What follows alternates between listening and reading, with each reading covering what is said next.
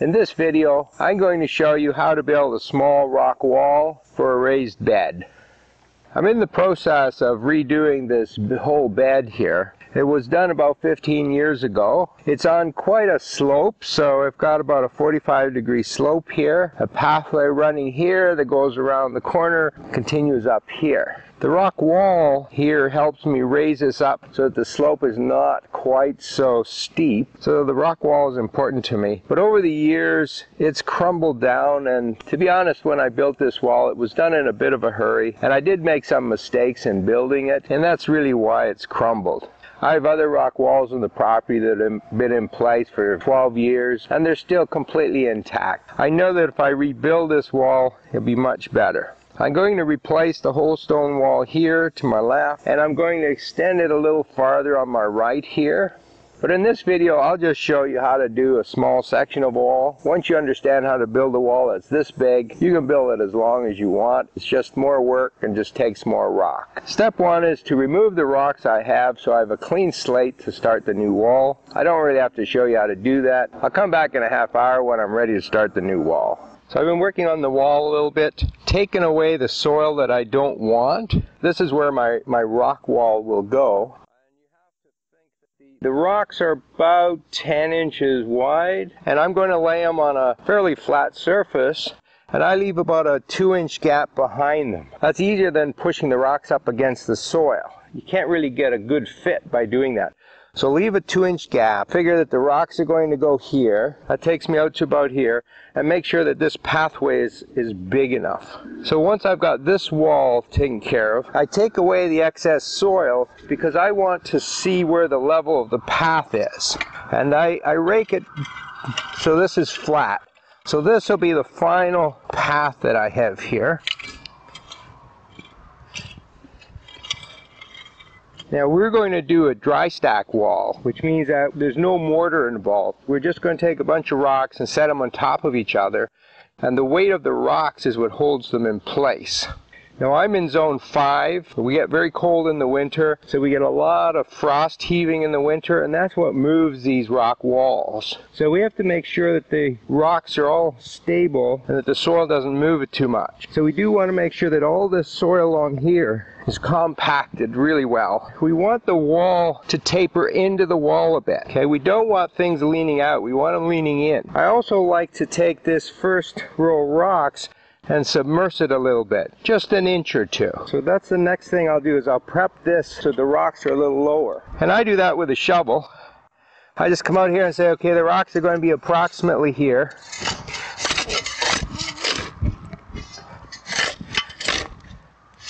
And I dig out a little more soil, 1.5 inches to 2 inches, but I taper this so the front part is higher than the back part. So right under the rocks it's actually sloped to go into the hill. That will prevent things from falling out. Okay? Now you might come along with a trowel and just clean it up a little bit. You don't have to worry too much to make it level here. You'll see why in a minute. Now I look at the height that I need, and I want to end up with rocks about this high. And ideally you do it so that you have 2 courses of rocks, 2 layers of rocks. Making a wall with 2 is much easier than making a wall with 3 layers of rocks. It's much easier to keep them stable. The best option is 1 layer of rock. And if I had a lot of really large rocks, I could do it 1 layer, but this is just too much. The rocks would have to be this big, really heavy, and I just don't have those kind of rocks on my property. So I'm going to have to do 2 layers. The final hill here will go down a little bit, but I'm looking to put rocks about this high. But what I've tried to find is lots of rocks with a flat surface. When I put a rock here, it's sitting on flat soil. The second rock has to sit on top of it. If the first rock is round like this, it's really hard to put anything on top. If I take this one here, which has a flat bottom, and I try to put it on top here, it's not stable. Okay, that will just never hold. So I try to put the rock at the bottom that has a flat surface. Now this one here is a little flatter, but it's sloped away from the hill. So if I put a rock on top, it's going to tend to fall away from the hill, which means my rock wall will collapse again. But what I can do with this rock is turn it around. If the slope is going towards the hill, and I put this rock on top, this is still not a great fit. But at least this way it's not going to fall away. It's going to fall into the hill. And since there will be soil back here when I'm finished, the soil will hold it in place. So this is a much more stable way to put the rock. Now if I adjust this rock by putting some soil underneath to raise the back end, so this is a little more level, but it will still slope towards the soil.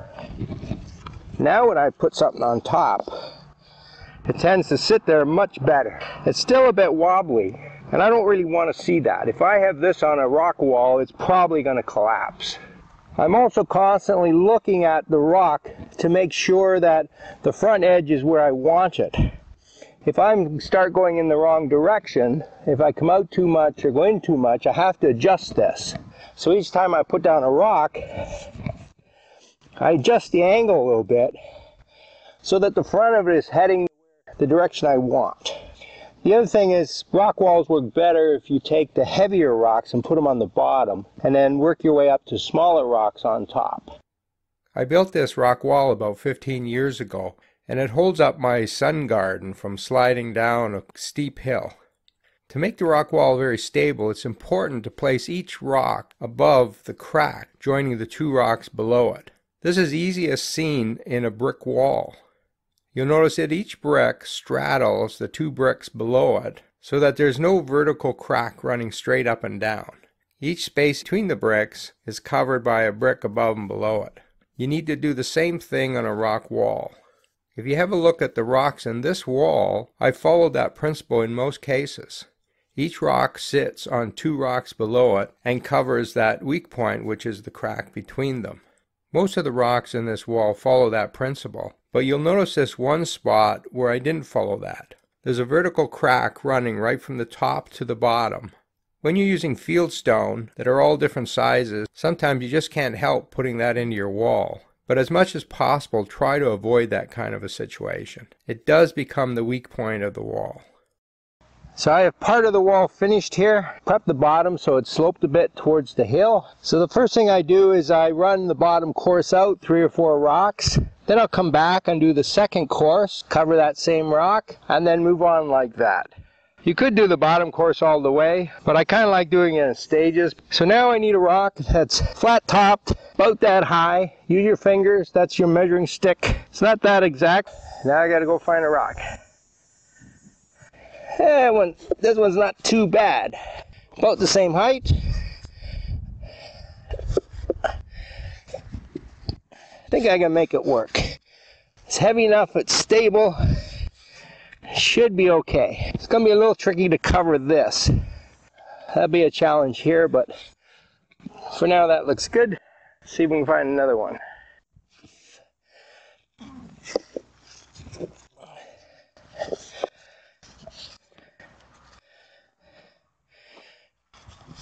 You can see I turn it several times. Most of these rocks have a top and bottom and 4 sides. See, there's a potential of 6 different ways of putting this in. And you can put them up vertically too. Sometimes this is the best way to put the rock in. Gives you a nice stable surface here. But in this spot, I think I will go with something like this.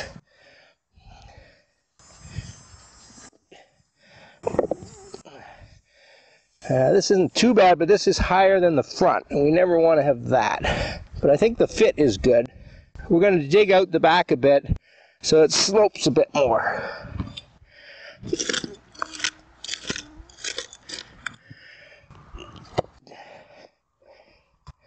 Now it slopes into the hill. That's better. We put something on top, it's not going to fall this way, it'll go into the hill.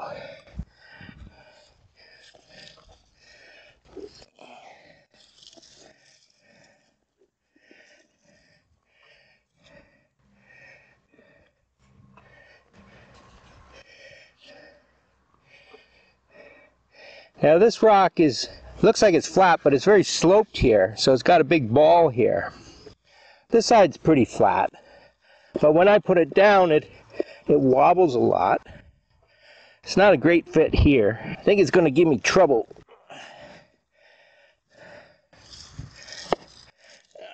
I think I will reject it for now.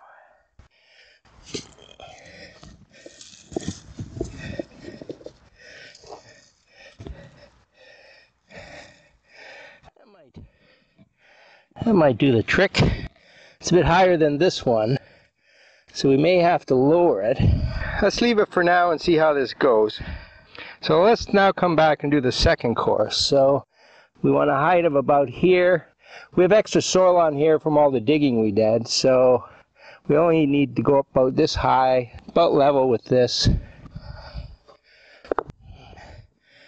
That's a bit high there. Maybe it'll be fit better over there. See, that's the right height. But now we got crack here and crack here, which we don't want. So that one doesn't work. Sometimes it's not easy to find the right rock. And as you can tell, I didn't rehearse this. I'm just picking rocks the way I normally would. That's not bad. A little high, but we do want to come up a bit. So, and the crack's here, which is good. And then we can put something here. It's a little wobbly.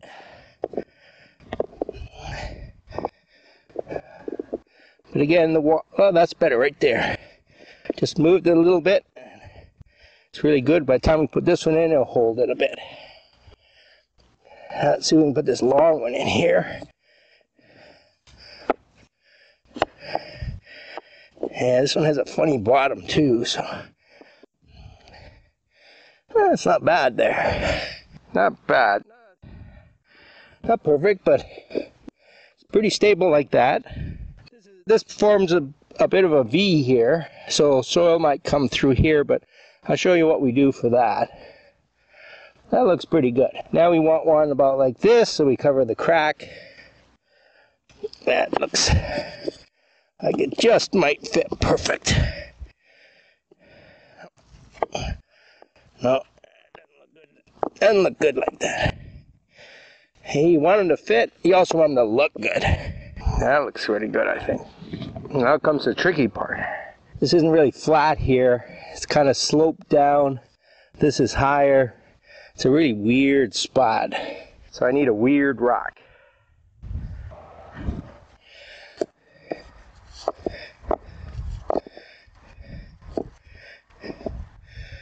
That's actually not too bad.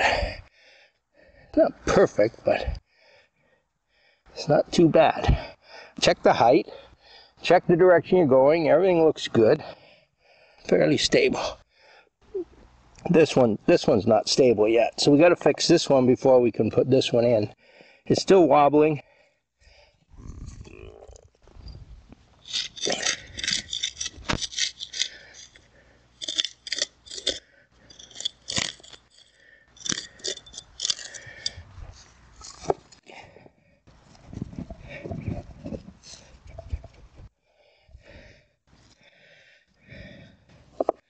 There we go, that's better.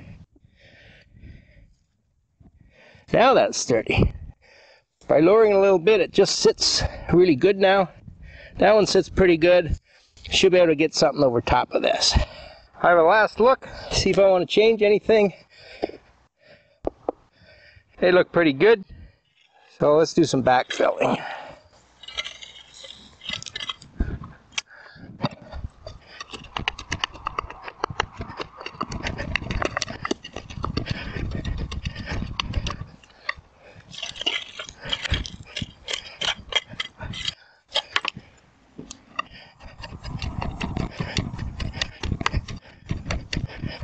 Alright, that looks pretty good.